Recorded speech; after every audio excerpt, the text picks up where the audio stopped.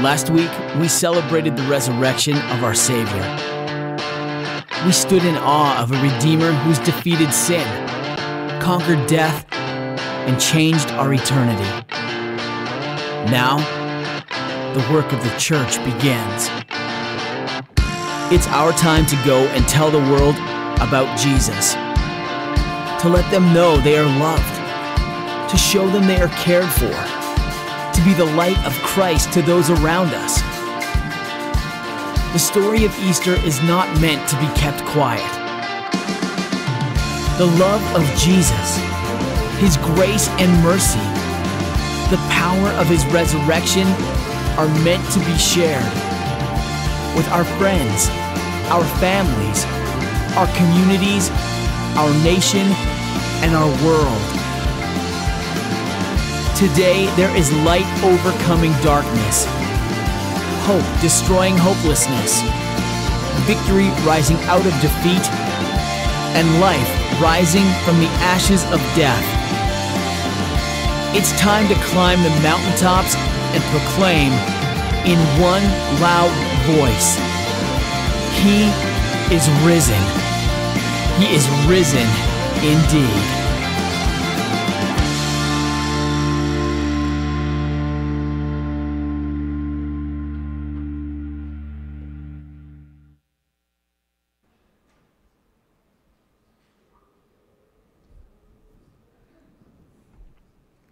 Trust God.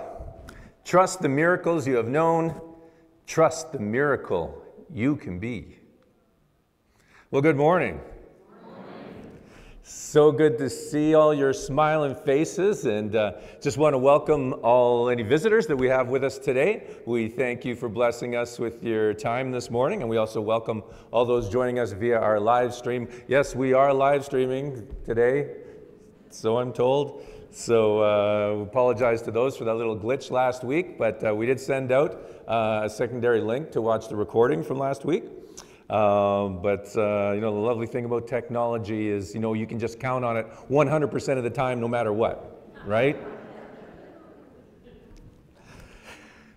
Before we get on to our time of worship, just a few announcements. Bible study, our last session of the season is this coming Thursday at 1:30 on our Gospel of Mark, and it is going, again, being chapter 16. We'll be talking about the resurrection, and so that'll, all of the episodes in this series have been just wonderful conversation, and look forward to that on Thursday.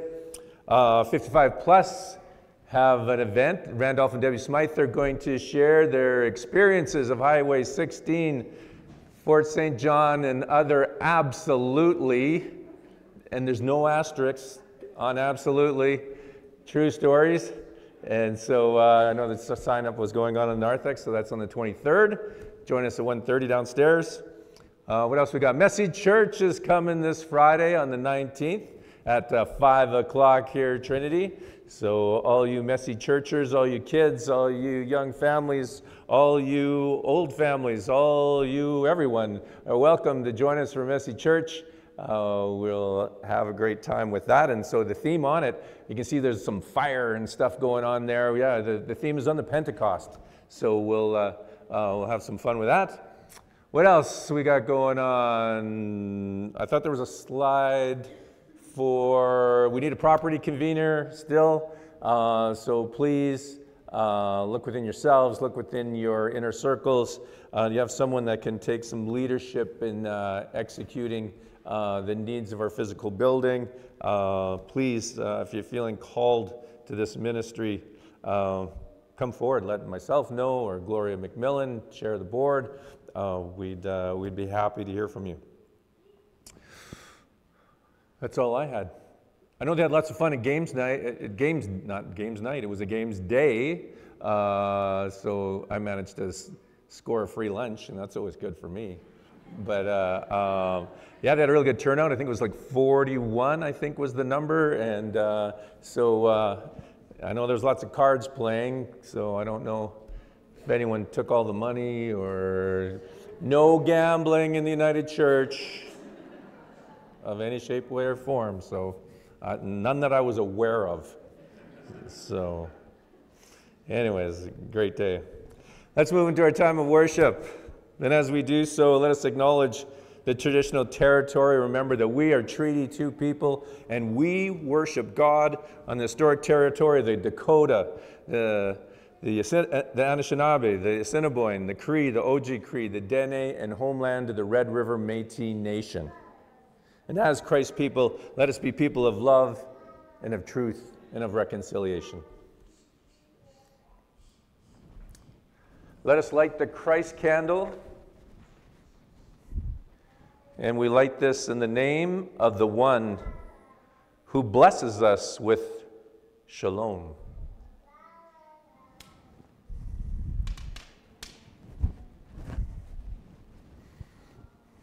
Please join me in the call to worship.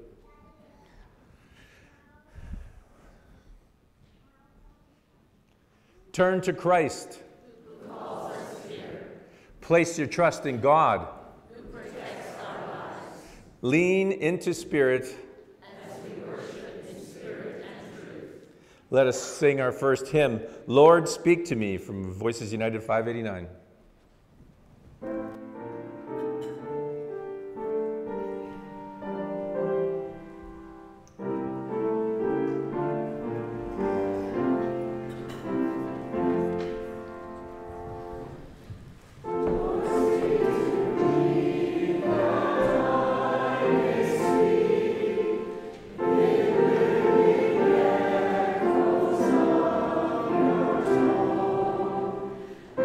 As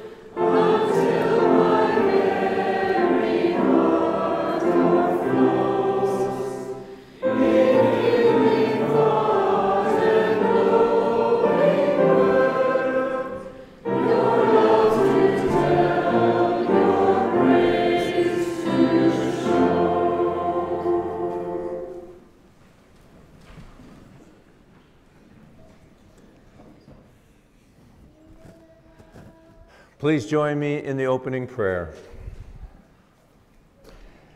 God of miracles and truth, bless us as we gather for worship with the power of your Holy Spirit. Reveal your presence in our midst and open our hearts and minds to receive your miraculous love. Strengthen our faith this day that we may go forth as witnesses of your miraculous love. Amen. Our choir anthem is entitled Simply Alleluia. And I think you'll figure out why that's the title.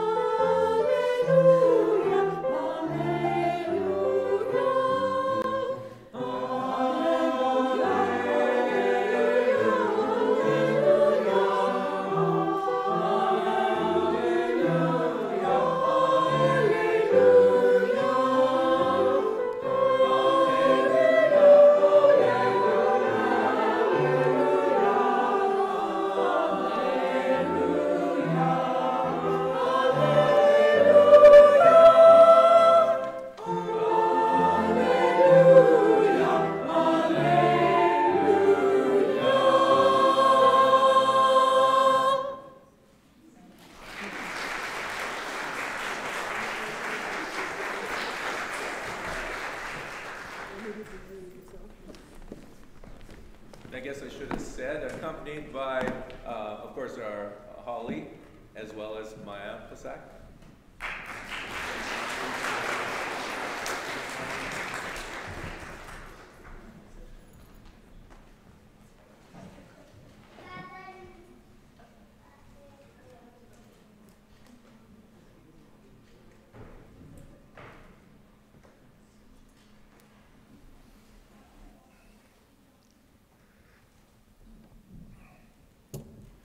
Please join me in the prayer of yearning.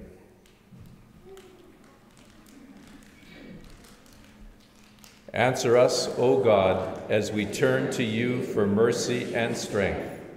Listen to the yearnings of our hearts and the regrets of our lives. Comfort us in our distress and pour your grace into our lives. Redeem us with your love, that we might rise with Christ, newborn and vibrantly alive.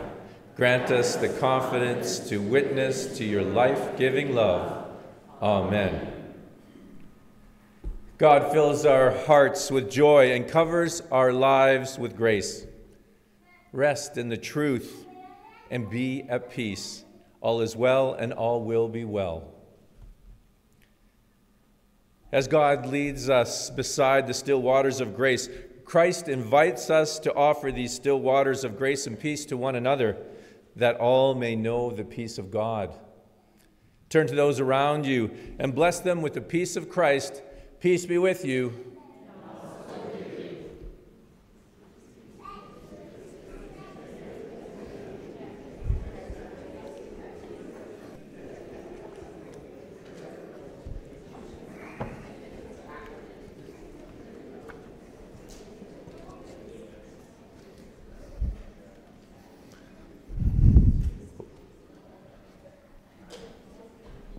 All right, what time is it? I need some kids. I need some kids.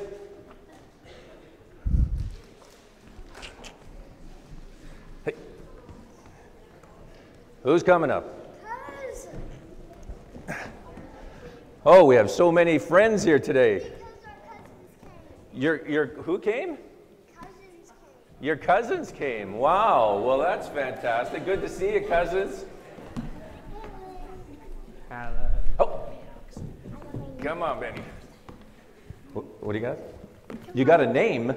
Wow, good for you. Excellent. You like that?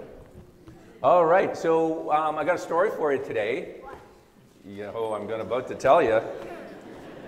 For sure. But first question, who made you? God. Oh, God. What the screen says. Oh, you guys are cheating off the screen again. Man. No, I didn't. So you didn't know that? You didn't? You knew that already? You guys knew that already? I can't even read. You can't even read. Well, there you go. There's an ironclad argument right there. Yes. God made you. That's right. And then my story is, for the readers out there, when God made you. Okay? So you ready for the story? So, I got it here, but it'll be on the screen. Okay? And the words are really small, so you got to be patient with Reverend Doug here as he tries to make this out. Okay, you ready? When God Made You by Matthew Paul Turner, and some very cool illustrations by David Cattrall. All right, here we go. You, when God made you, God made you all shiny and new. An incredible you, a you all your own, you unlike anyone else ever known. An exclusive design, one God refined. You're a perfectly crafted one of a kind. Because when God made you, somehow God knew that the world needed someone exactly like you. You, God thinks about you. God was thinking of you long before your debut.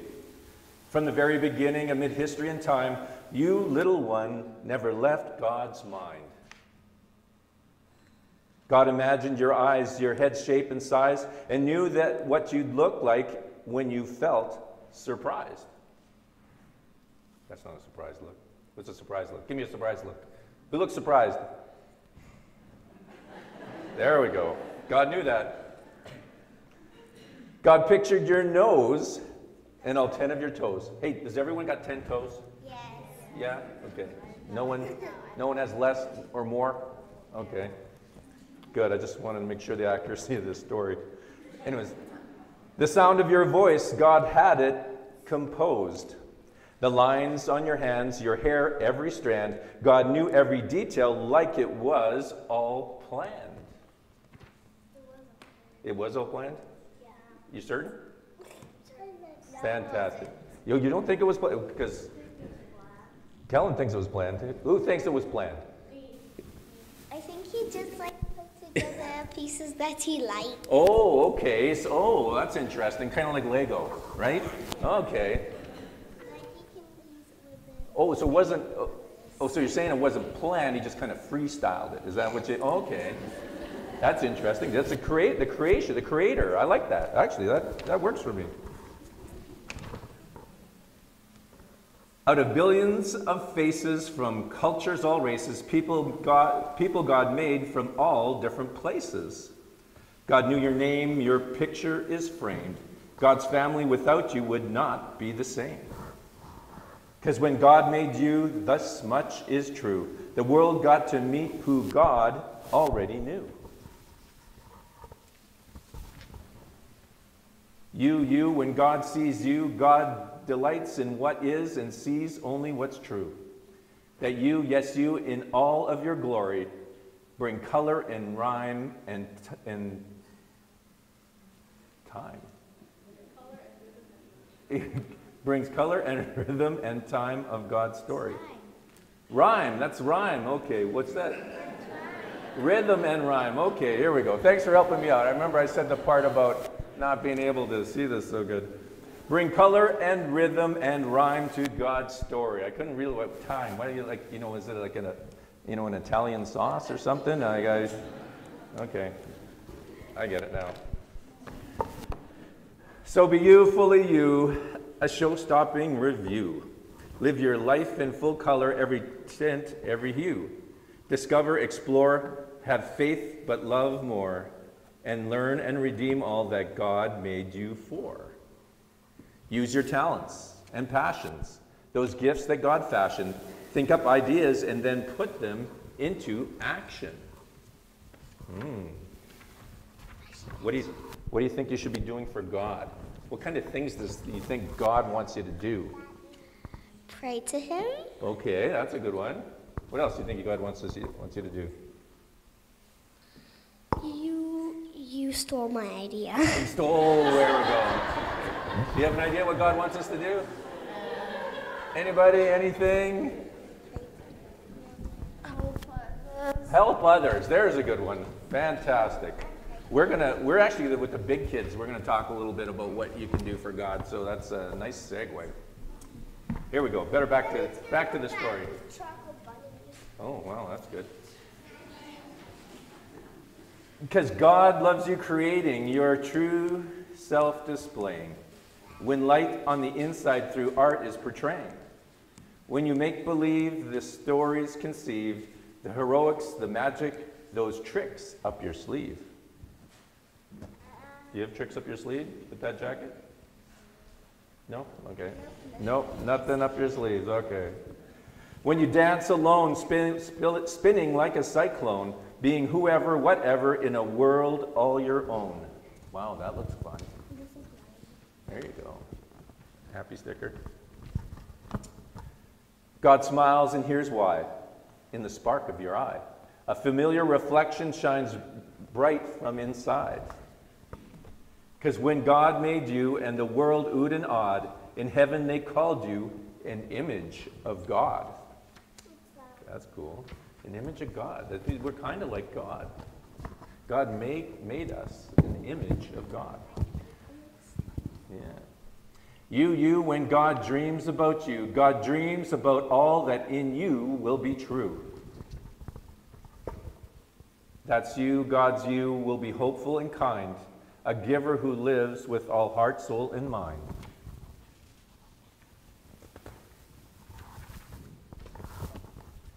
A dreamer who dreams in big and small themes, one who keeps streaming in journeys upstream.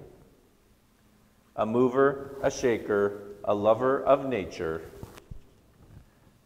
a builder of bridges, you the peacemaker, a you who views others as sisters and brothers and lives by 3 words, love one another. A confident you, strong and brave too, you bring you in God's dream coming true.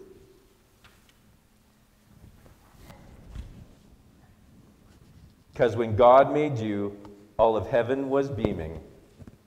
Over you, God was smiling and already dreaming.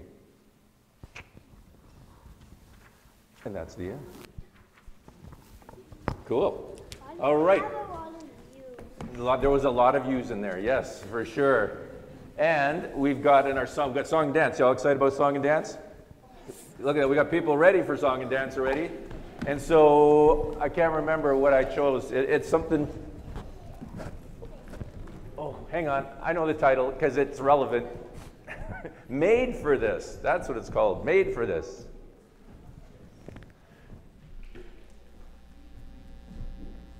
All right, DJ Donna.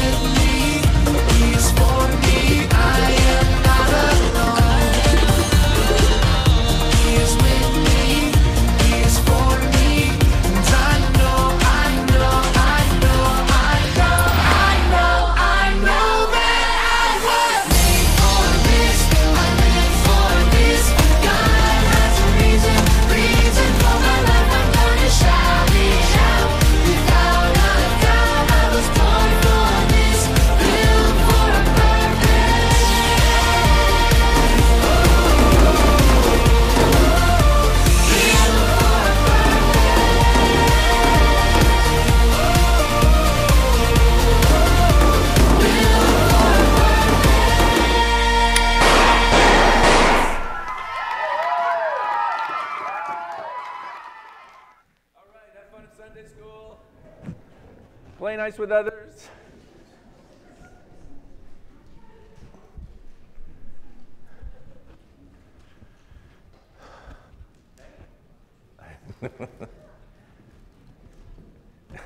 You coming, Benny? Oh, snack time. Okay. Well, it's also scripture time.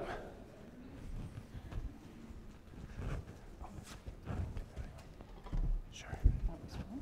Hmm?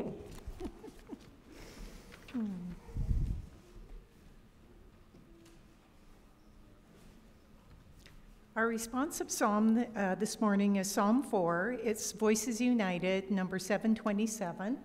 Holly will play it through, and then we can sing the refrain. So please join.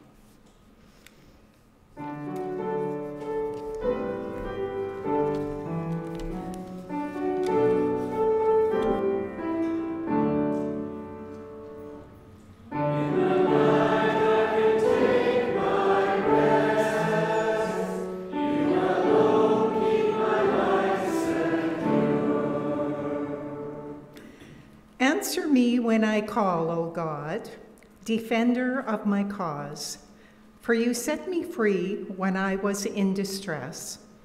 Be gracious to me now and hear my prayer.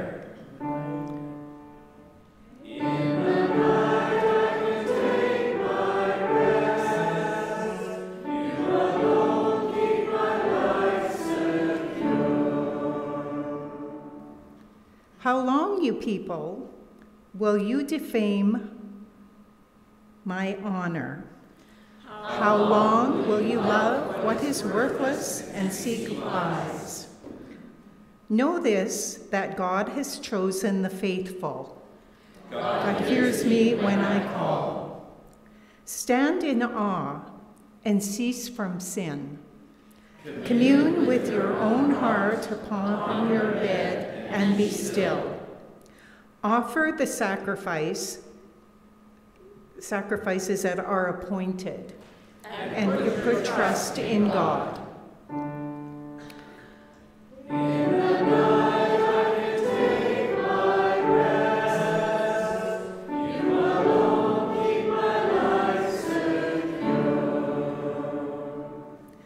There are many who say, "Oh, that we might know prosperity. Lift up the light of your face on us, O God."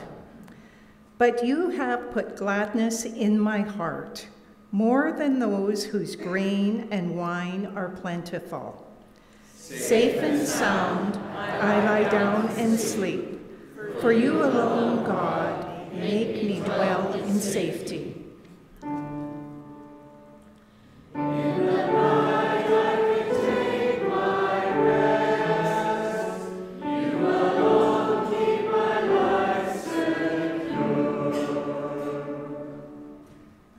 Our gospel reading is from Luke chapter 24, verses 36b to 48.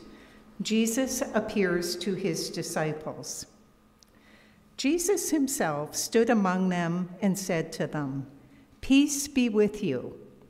They were startled and terrified and thought that they were seeing a ghost. He said to them, "Why are you frightened? And why do doubts arise in your hearts? Look at my hands and my feet. See that it is I myself. Touch me and see, for a ghost does not have flesh and bones as you see that I have." And when he said this, he showed them his hands and his feet.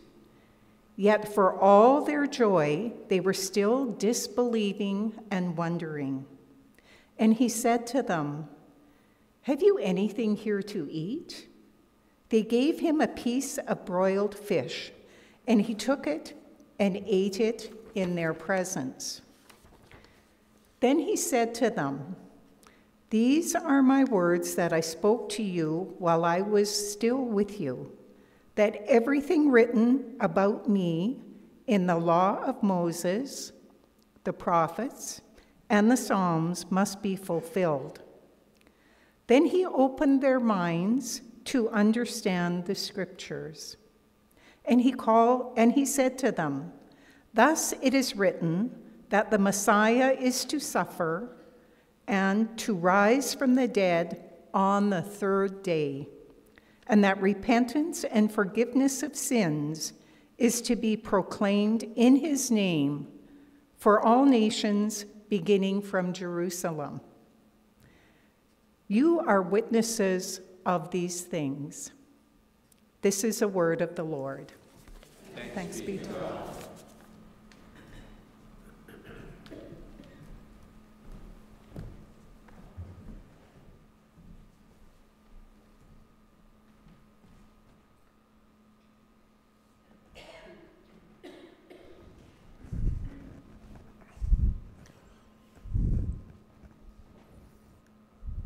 All right, so that scripture reading from Luke that you just heard from Dallas, to give some context about sort of when and what's happening, this story comes immediately after the Road to Emmaus story. And so if you don't recall exactly what that is, it's Easter Sunday. Cleopas is the one that's named, and his companion. They're walking from Jerusalem home to Emmaus, and so unbeknownst to them, Jesus starts walking with them, and they have a discussion. Jesus opens their minds to the scripture. They have this great conversation. They invite Jesus to their place for something to eat. Jesus comes along, and again, they're still not recognizing it's Jesus. And then Jesus takes the bread, he blesses it, he breaks it, he gives it to them, and then they have that final light bulb moment, or his identity is made known to them, and they go, oh my goodness, this is Jesus, and Jesus vanishes. And they're like, oh my goodness, like, you know, they reflect, and it's like, wow, like, that's why this day was so amazing. That's why our encounter was so amazing on that road. And so what do? They head back to Jerusalem to tell the 11. And so they get to the upper room, and that's when verse 36 starts. And while they were talking about this, so that's Cleopas and his companion telling them this story, this amazing thing that happened to them on the road to Emmaus, Jesus himself stood among them. So he does this whole vanishing thing at Emmaus, and then pops into appearance in the upper room. And so, you know, a significant piece to these resurrection stories is that resurrection is not just joy. You know, Christ is risen indeed. I mean, it's also, as we hear these stories about what transpired afterwards, it's also kind of awkward and maybe even scary. I mean, if you put yourself in the disciples' shoes, right?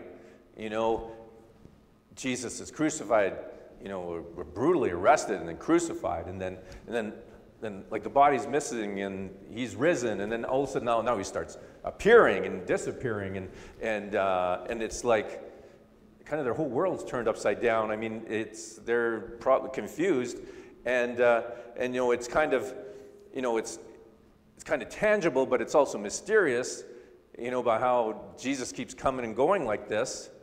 And sort of a key point to this is Jesus keeps continually telling them, peace be with you. Fear not. I mean, that line's in there for a reason. Obviously, he's saying fear not because they're afraid, right? In fact, last week's story in John, Jesus says it 3 times. He tells them at least 3 times, peace be with you, fear not. And it demonstrates the kind of state, the mindset that the disciples have been in. Peace be with you. And we say this a lot.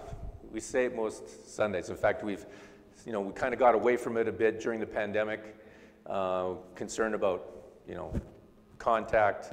But in the last few months, we've gotten back into our practice of the blessing of peace with each other, which I love. It's a powerful part of worship.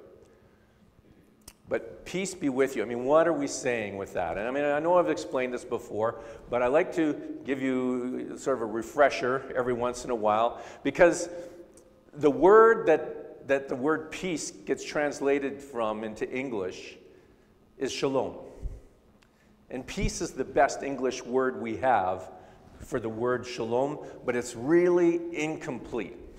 And I think we need to really understand that when we use the word peace, we're actually using, you know, a word that really is coming from what was initially intended as shalom. And shalom means, you know, being in harmony.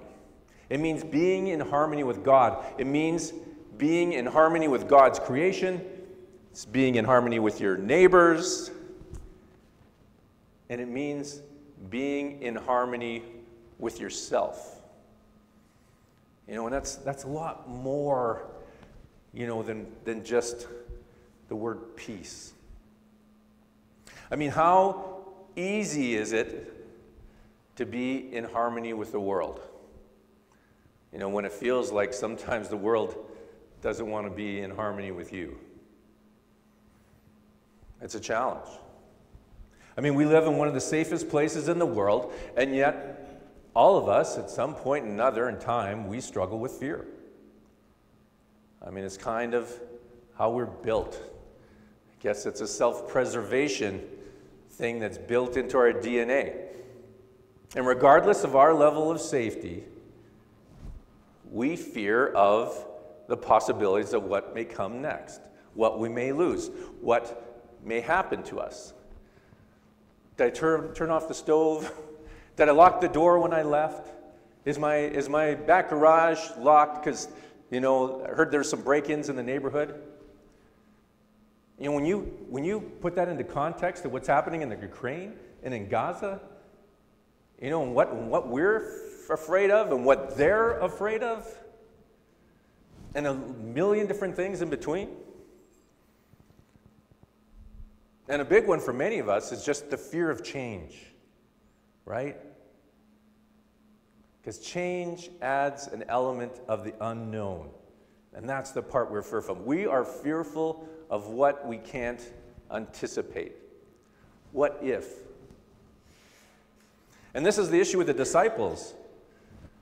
The fear of the unknown. I mean, their world is entirely changed. Like, the man they knew was dead. And probably like all of you, when we know someone's dead, there's a finality of that. A man they knew was dead is now alive. I mean, he bears the wounds of the crucifixion, more proof that he was actually dead. He's not a ghost. We get that from the scripture. Because he has because he has a physical body, they can touch, they can feel. And also in this one, he eats. He shows up hungry. Hey, you got something to eat? I'm famished. You got some fish? Not only that, he can suddenly appear and vanish. This is wild. But what this is also saying, it's really more proof that he is definitely the Messiah. He is the promised one. He's the chosen one. And what does this mean for the world? Right? Like, everything has changed now. Everything's different. Things are happening that used to be impossible. So what's next?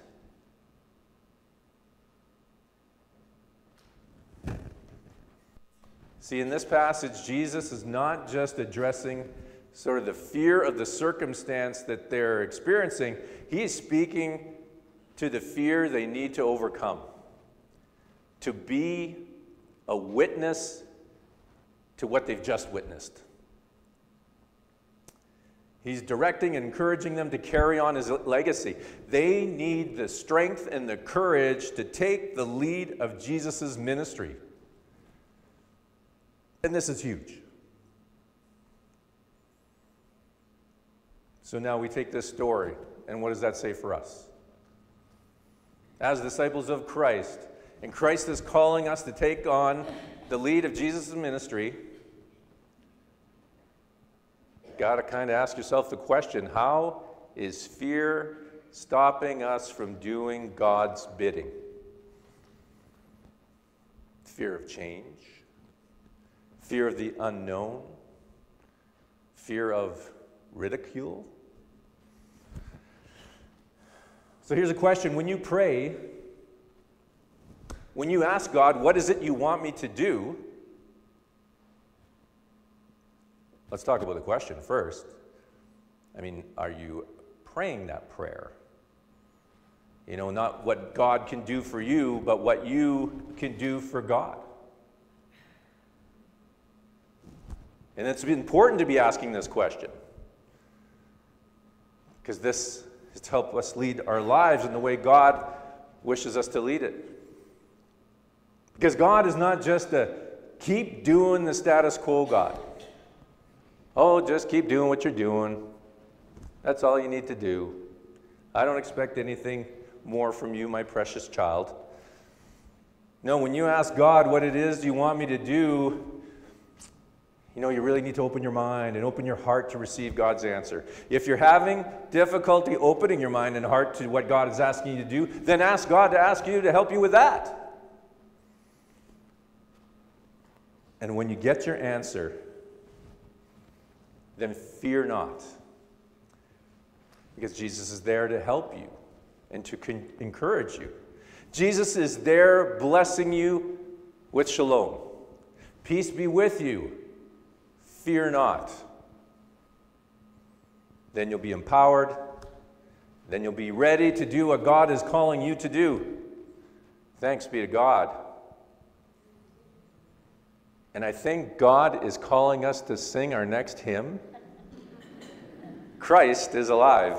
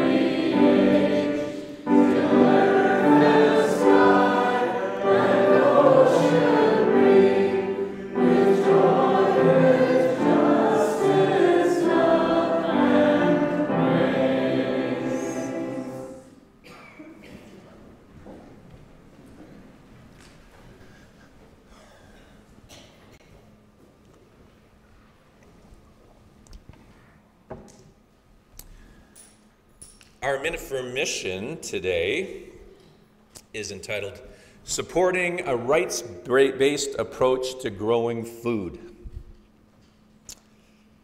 The Association of Economic and Social Development Santa Marta, they call it the ADES, which I can't exactly figure out how that translates, but must be from the original Spanish. ADES, a mission and service partner, is located in an area of Central America that is very vulnerable to climate change. This hot, dry region regularly experiences drought. Mining projects have also negatively affected the environment and the people of the region. ADES and other community organizations decided to act to protect the community's right to a healthy environment. An example of how ADES has responded is a 3-year agroecology project co-funded by the Manitoba Council for International Cooperation and the United Church of Canada Foundation, along with mission and service. Wow, they look to Manitoba for help with agriculture. Who knew, right? There's people that know something about agriculture in Manitoba. Agroecology benefits the land and water because it recycles nutrients back into the soil. It also reduces production costs, lessening the financial burden on rural farmers. In this project, ADES works closely with community to grow food in a rural region of El Salvador, promoting sustainable agriculture that protects biodiversity and maintains the integrity of the land and upholds rural culture. And at the center of the project is the Dora Alicia Soto school farm where rural families, mainly led by women, learn about agroecology. The school provides training, technical expertise, and seeds indigenous to the region. It focuses on preserving the surrounding environment and upholding gender and human rights as part of its approach to food security. Your gifts to mission and service help support ADES's agroecology project. Thank you for your generosity. As we have been loved, we are invited to love. And as God has given generously to us, we are invited to give generously to God and to God's church. May our hearts brim with love and generosity for all as we enter this time of offering. The plate is in the back of the pedestal. You see it in your comings in and your goings out. And let us stand as you're able to sing the doxology, "What Can I Do?"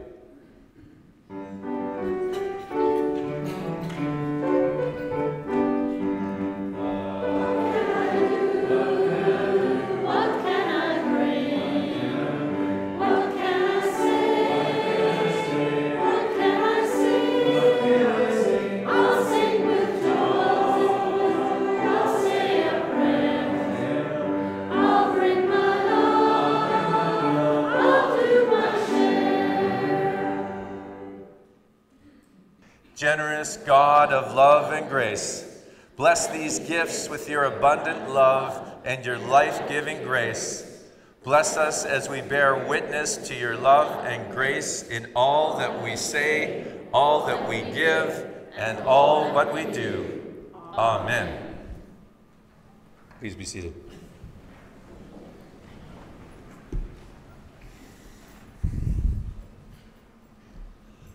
So as we move into our time of our prayers of thanksgiving and intercession, I invite you just to take a moment to calm your mind, calm yourself, and reflect on those within your inner circles, your family, your friends, those close to you. I invite you to spread that circle farther into our greater community, to the province, to the rest of our country, and even beyond that throughout our world as we pray. God, our Maker, source of Easter power and hope, you have walked with your faithful people through many generations, people facing challenge and uncertainty, people seeking your purpose and promise. We still face challenges and uncertainty, even with Easter in our hearts.